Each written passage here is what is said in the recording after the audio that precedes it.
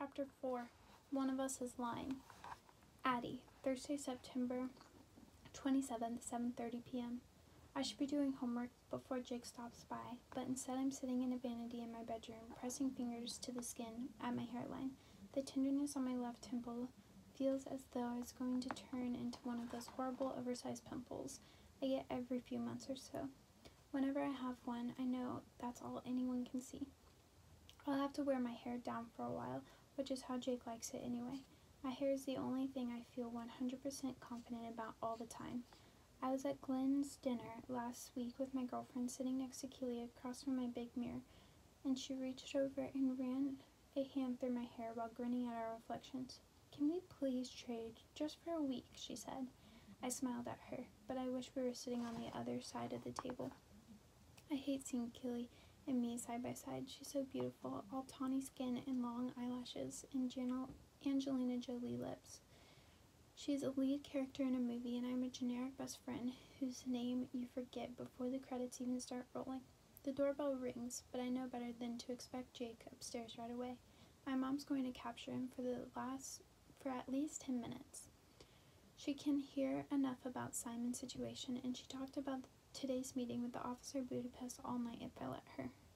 I separate my hair into sections and I run a brush along each length. My mind keeps going back to Simon. He had been constant presence around our gossip since freshman year, but he was never one of us. He had only one real friend, a sort of goth girl named Janae. He used to think all we were together until Simon started asking out all my friends. Of course, none of them ever said yes. Although last year, before she started dating Cooper, Keely got super drunk at a party and let Simon kiss her for 5 minutes in the closet. It took her ages to shake him after that. I'm not sure what Simon was thinking, to be honest. Keely has one type, jock. She should have gone for someone like Bronwyn. She's cute enough and in a quiet kind of way, with interesting gray eyes and hair that would probably look great if she ever wore it down. Plus, she and Simon must have tripped over each other in honors classes all the time. Except I got the impression today that Bronwyn didn't like Simon much, or at all. When Officer Budapest talked about how Simon died, Bronwyn looked, I don't know, not sad. A knock sounded at the door, which I opened in a mirror. I kept brushing my hair as Jake comes in. He pulls off his sneakers and flops on my bed with exaggerated exhaustion, arms splayed at his sides. "Your mom's wrung me dry," adds. I've never met anyone who can ask the same question so many ways. "Tell me about it," I say, getting up to join him. He puts an arm around me and curls to his side, my head on his shoulder and my hand on his chest. We know exactly how to fit together. I relax for the first time since I got called into Principal Gupta's office. I trail my fingers along his bicep. Jake's not as defined as Cooper, who's practically a superhero with all the professional level working out he does. But to me, he's perfect balance and muscular and lean. And he's fast. The best running back Bayview High has seen in years. There's not the same feeding frenzy around him as Cooper, but a few colleges are interested and he's got a good shot at a scholarship. "Mrs. Keller called me," Jake said. My hands halt up its progress in his arms and I stare at the crisp blue cotton of his t-shirt. Simon's mother? Why? She asked if I'd be a pallbearer at the funeral. It's going to be Sunday, Jake says, so the shoulders lifting in a shrug. I told her, sure, I can't really say no, can I? Just forget sometimes that Simon and Jake used to be friends in grade school and middle school before Jake turned into a jock and Simon turned into a whatever he was. Freshman year, Jake made varsity football team and started hanging out with Cooper, who was already a Bayview legend after almost pitching his middle school team into the League World Series. My sophomore year, the two of them were basically the kings of our class, and Simon was just some weird guy Jake used to know. I half think Simon started to think about that to impress Jake. Simon found out about one of Jake's football rivals was behind the anonymous sexting harassment of a bunch of junior girls and posted it on the app called After School. It got tons of attention for a couple of weeks, and so did Simon.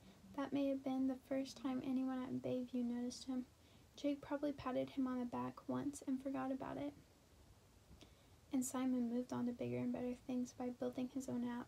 Gossip as a public service doesn't go very far, so Simon started posting things a lot pettier and a lot more personal than the sexting scandal. Nobody thought he was a hero anymore. But then they were getting scared of him, and I guess for Simon that was almost as good. Jake usually defended Simon, though. When our friends got down on him for about that, it's not like he's lying. He'd point out, stop doing sneaky shit and it won't be a problem. Jake can be pretty Jake can be pretty black and white in his thinking sometimes.